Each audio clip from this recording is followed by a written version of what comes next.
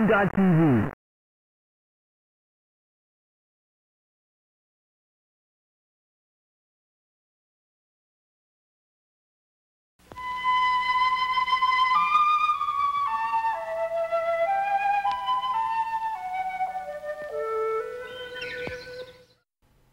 Losoth, number 79, is said to search among the graves and knows much wise lore.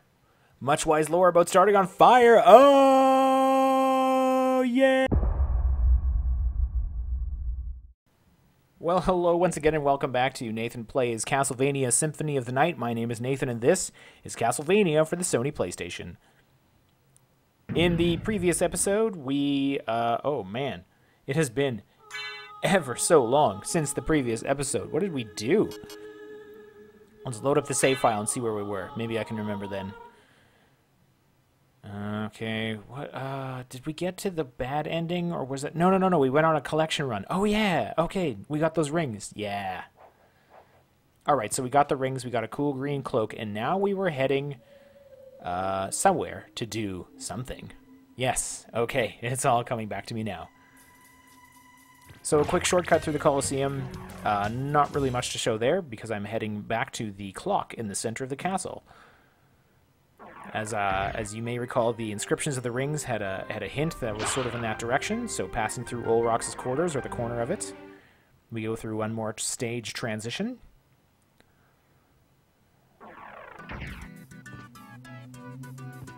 And we drop down here, at the good old clock.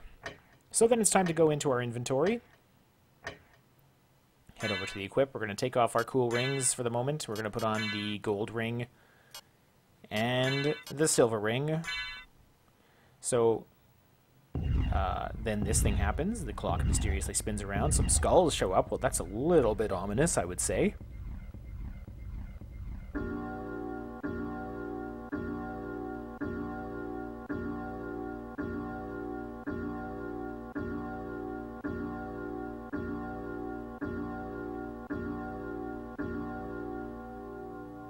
And rather ominously, the clock strikes 13, although you'll notice it's pointed at 6:30, so I don't know I think something's wrong with it. The inscription "Where in Clock Tower," when you put the two rings together, isn't entirely accurate, because there is a clock tower, and they won't do anything up there. You need to bring it to this clock. When we go down, we find another save point, very handy. We'll just do that real quick.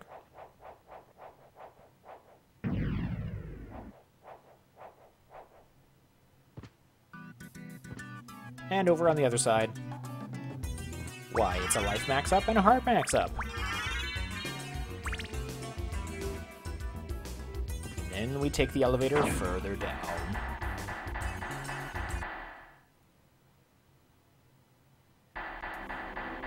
Here we come to an extremely ominous area. This is the dark heart of the castle. Creepy, discordant music playing. Choirs. Alucard? That voice, Maria? I'm sorry. You were right. He has joined forces with the enemy. So it was a Belmont after all. But someone must be controlling him. Whatever we do, we can't harm Richter. But he must be stopped. I know. Well, here. Take these with you. What are these?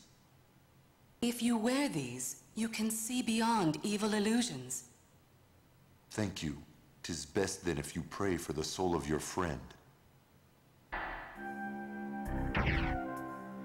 Well, I do have some questions about how Maria got down here, but we're going to ignore those for now and head back up the other side. She gave us the glasses. The holy glasses. I sort of spaced out there for a second while the cutscene was playing. That is what they're called, right? Anyway, so with those, we're going to head all the way back up to the nearest fast travel point, which happens to be on the other side of Olrox's quarters. And we're going to take that up to the top of the castle.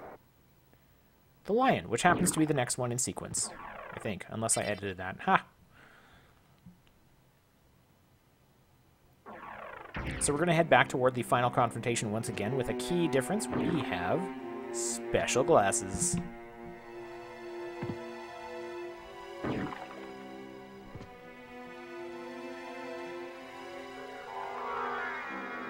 Float up past the ruined stairs. They really ought to fix that. That seems like some sort of a safety violation there. Once again, I'm just going to go ahead and throw those on. Seas beyond magical curses. Very nice.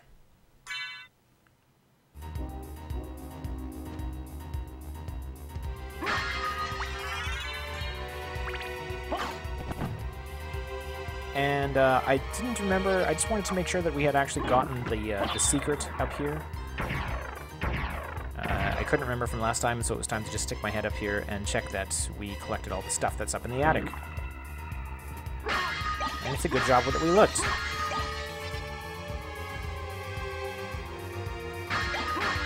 There's all kinds of good food and items and things.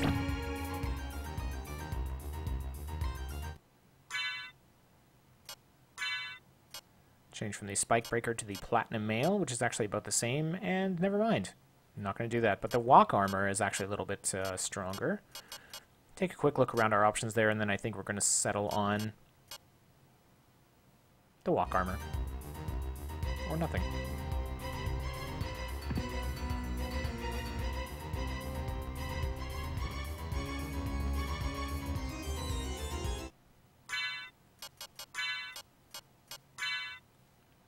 And this time we're going to remember to quaff a Resist Holy Potion just before walking in, because that was very nice. The fight is going to be pretty similar to last time with one key difference. He's going to be doing a lot of the same attacks. I've been waiting for you. We got to Answer me. Why do is this a whole song and Belmont dance planning again. the resurrection of Count Dracula? But then, you know, you can skip the rest of the dialogue, which I did. So now with the holy glasses on, there is a curious green orb floating around the room. While Richter is continuing to do his usual attacks, I have a new target. It's that green orb. You can see it sort of zapping him subtly every so often. That's supposed to be another clue, I suppose. Richter's being a jerk. There we go. You've defeated me, but all is not yet lost. The resurrection of Count Dracula is at hand.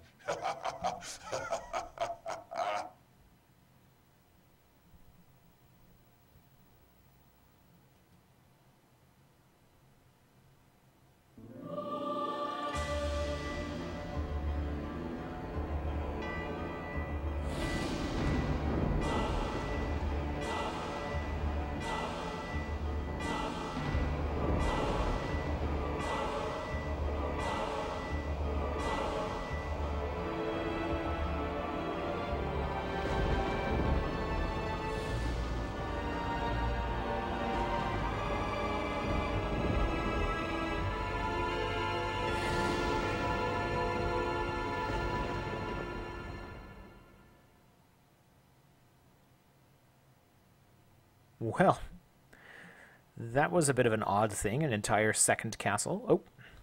No. What have I done? Thank you, Alucard, for saving Richter. Alucard? The same Alucard who fought alongside my ancestor, Trevor Belmont? That was over 300 years ago. No time for small talk. Is the person who controlled you in that castle over there? Yes, I think so. Maria, take Richter and leave here. I'll finish this. All right. Good luck. And so, this is being out of my control right now. You're marched over to the other side of the room. You take this neat teleporter. And you end up in that castle over there. Yes, that's right. It is the mid-game shock. Welcome to the Inverted Castle. This is a complete copy of the castle that we just explored, but upside down. Has new bosses, new enemies, new items, new places to explore. I got a brand new map that needs filling in. So way, way back in the beginning of this video series, I mentioned that that percentage went a lot higher than you would think it should for rooms explored. Yes, it goes well over 100, over 200, I think, even. So some of the secrets are already open. You don't have to find that staircase, but it's really, really good to go down here.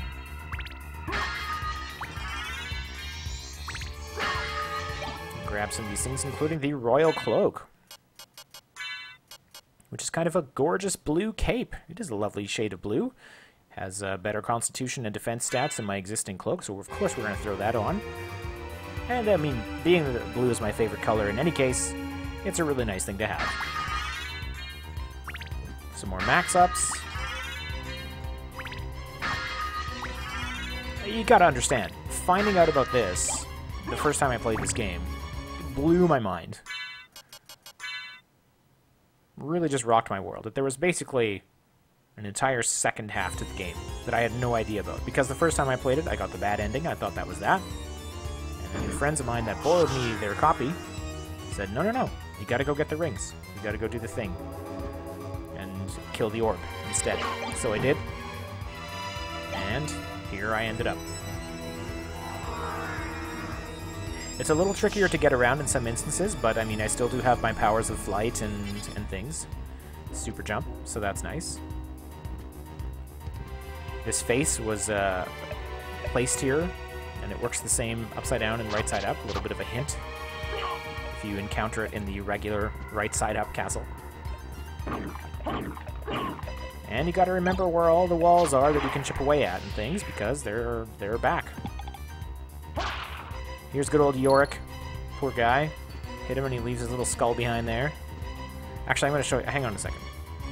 We'll grab the things in here. No way, I'll get you on the way out. Okay. There's a bunch of potions up in this room.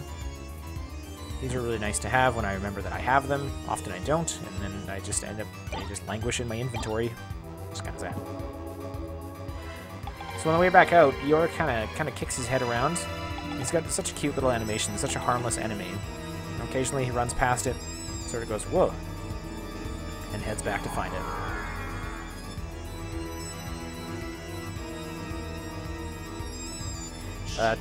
Some of the enemies that we'll encounter, I did say they were all new, but some of them are just reskins or palette swaps or whatever of the ones from the existing castle, which makes sense. Game memory being a finite thing and all, but there is quite a lot of new content to explore. And just the novelty of walking around on the roof, you know?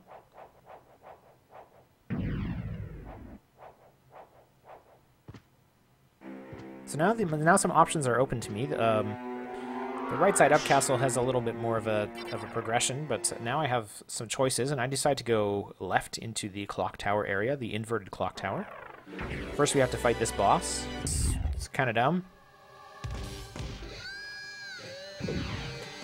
Although honestly, I'm not sure how it took this long in the game to fight a giant bat. I mean, that's like the first boss of Castlevania. Anyway, this is Darkwing Bat. Doesn't do a whole lot except tries to blow you around. Move slowly. Unconvincing wing effect. Then it dies. And of course starts on fire because evil burns, as we're learning from this game. It rewards you with something new that's only in the inverted castle. Kind of hovers there. It is the Ring of Vlad. Or Vlad, I don't know. It goes under your relics. It's one of 5 treasures, and it gives you intelligence plus 10. This thing, having it on, gives you a permanent plus 10 boost to your int. And as you see, 1 of 5 treasures implies that other bosses will have the remaining 4. So, some of them are still just going to drop the regular life max up, I think, but this is kind of reason to go seek out the other bosses that are around here. We're going to use the holy water that we picked up to take care of these bomb knights pretty quickly. Their job is to stand there and chuck bombs at you, and then die. You can see that this area has gotten some pretty cool new spiky grinders. And of course this secret in the back corner that was there in the right side up castle, and it gives you a pretty cool moon rod. This is going to be excellent for my Sailor Moon cosplay. It's a rod with lunar markings. And it looks a bit like that. If you do a certain maneuver on the D-pad, it will unleash a bunch of moons, and you are free to yell, "In the name of the moon, I will punish you," or whatever. Which I will not do. I prefer my other weapon, so I'm switching back. Moving back through this area, we're going to stick to the top. There you have a few different options for paths going through here. I'm probably going to miss some of the secrets on the way through the inverted castle that I got in the regular castle. Just because, you know, my human memory being what it is.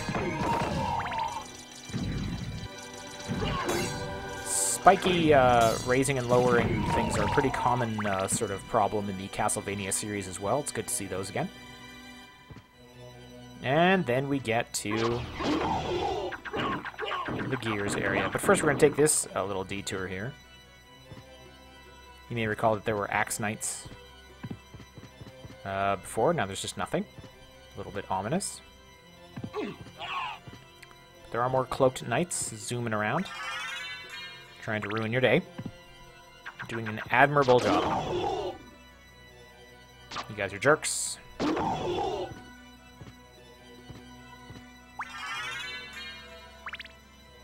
And they're just going to keep coming. Forget that, I'm out of here. So back into the gears area. The Medusa heads have been replaced with all stone Medusa heads. In the regular castle, they were blue and yellow. The blue ones just harm you, but don't turn you to stone. These all do. So, of course, the Mirror Cuirass is going to go back on so that they don't turn me to stone. There's also a zillion of these cloaked knights, and the whole place is just a lot of chaos and pain. Soul Steels, used judiciously, are very, very helpful to clear the way and regain valuable health.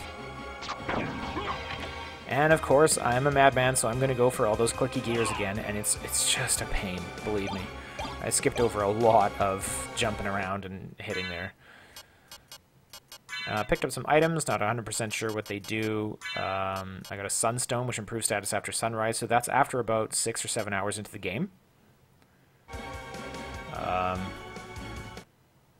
Which, you know, I'm not there yet. And what was the other thing? It was the... Oh, the Life Apple, but it heals, but it's for familiar use only. So that's if you have the Fairy Familiar flying around. That's one of the things that she can use on you when she deems necessary. Again, we're going to skip a big portion of this because it's just there's a lot of heads and a lot of cloak guys, and it's just a huge pain. Not terribly, terribly exciting. I mean, extremely frustrating from a gameplay standpoint. You have no idea the headaches this place used to give me.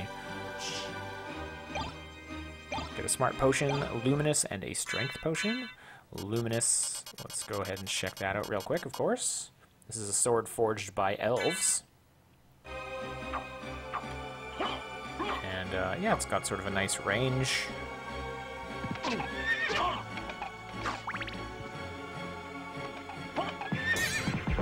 But really I'm going to stick with these, the Holy Waters for those knights again.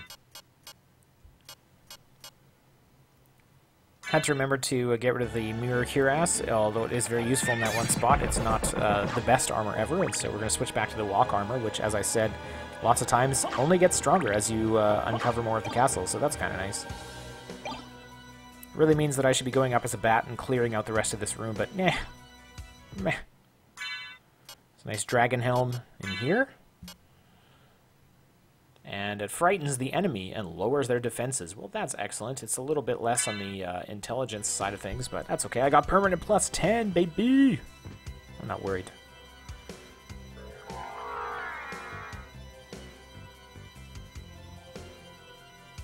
Some of these areas, again, do have to be scaled in bat form. And but it is wild how much of this works upside down. Like, I wonder how much it was intentionally placed, or if they just kind of flipped the room and said, oh, this actually still is something we can walk around on. So now we're back to the outer wall of the inverted castle. This is another familiar area. We're going to stop in at this save point here, and I think we're going to call that a video. We're working our way sort of upward over to the library eventually. So yeah, this is, I'll show you whereabouts we are in the castle here when I hit the map up in just a second. In any case, it appears I'm not doing that. So thank you ever so much for watching. Thank you for your patience between installments, and as always, we'll see you next mission.